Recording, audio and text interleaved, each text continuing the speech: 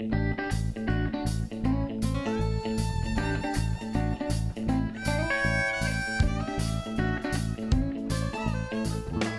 I'm Extension Entomologist Layton, and today I want to talk to you about the most damaging insect pest in late summer and fall vegetable gardens, and that's stink bugs. These shield-shaped insects get their name from their strong, disagreeable odor, and gardeners sometimes first detect these pests by smell rather than by sight. One reason stink bugs are so damaging is that they attack so many different garden vegetables: peas, beans, tomatoes, peppers, sweet corn, okra, and many other vegetables. Another reason these pests are so damaging is that they feed on the fruit and seed, and that's the very part of the plant we usually want to pick and eat. Stink bugs use their piercing, sucking mouth parts to inject salivary enzymes into the plant, and then they suck up that pre-digested liquid.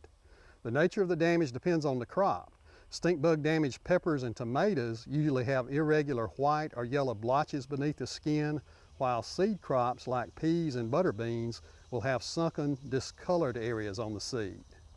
Now, there are several different species of stink bugs that occur in our vegetable gardens, but they all cause similar damage. Brown stink bugs, green stink bugs, and southern green stink bugs are the three most common species.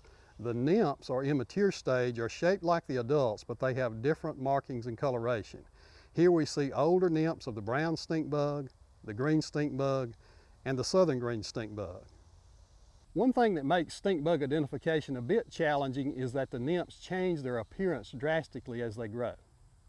Here we see three different ages of southern green stink bug nymphs: newly hatched nymphs that are still clustered on the egg mass, half-grown nymphs which are sometimes mistaken for lady beetles, and an older nymph that is ready to molt into the adult stage. It is important to be able to recognize the nymphs, because I've known gardeners that delayed spraying because they thought they had a lot of lady beetles in their garden, when what they actually had was a huge population of stink bug nymphs. Now, stink bugs have a gradual life cycle, and that means there's no pupa or cocoon or resting stage, and the nymphs cause the same type of damage as the adults. The only practical way to control stink bugs in the vegetable garden is to spray them with an effective insecticide. Now, we just don't have any really good organic insecticides for stink bug control, but we do have a group of synthetic insecticides called the pyrethroids that do work quite well.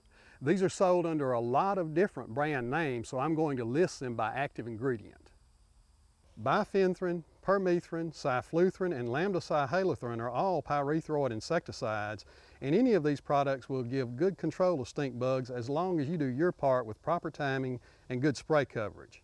Those old garden standbys malathion and carbaryl, which is also known as 7, will also control stink bugs, but the pyrethroids are more effective.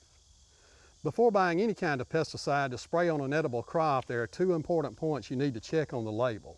First, you want to be sure the product you're buying is approved for use on the crop or crops that you plan to treat. And this is important because there are very few insecticides that can be used on every vegetable crop in the garden. Next, you need to check the pre-harvest interval, or PHI, which is how long you need to wait between the time you spray the crop and the time you can harvest that crop. PHIs can vary considerably among different insecticides. In fact, if you check the PHI for tomatoes for the insecticides we just mentioned, you'll find they range from 1 day to 5 days. Pre-harvest intervals also vary greatly for different crops, even for the same insecticide. For example, the PHI for bifenthrin is only 1 day on tomatoes, but it's 3 days on peas and beans, and it's 7 days on peppers and eggplant. Don't let these details about checking insecticide labels and pre-harvest intervals discourage you from treating for stink bugs when you need to. It's definitely worthwhile to control stink bugs in the vegetable garden. In fact, if you don't do a good job keeping these pests under control, you could end up with crops that are so badly damaged that they're just not worth picking. You can find more information on stink bugs and how to control them in Extension Publication 2347. That's Insect Pest of the Home Vegetable Garden. And you can get a copy of this publication at your local county extension office, or you can find it online by going to msucares.com, clicking on Publications and searching for that title.